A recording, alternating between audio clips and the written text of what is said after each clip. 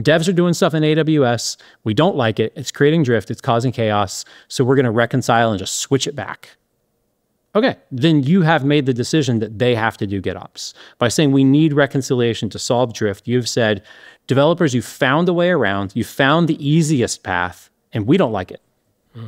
So I think your challenge is really, like if you've reached for reconciliation or drift detection might be a good indicator that like you're not doing a great job as an ops person presenting an interface to your developers. But I think the solution is not saying, you did it wrong, how dare you? The solution is, how do I make this thing easier for you to use?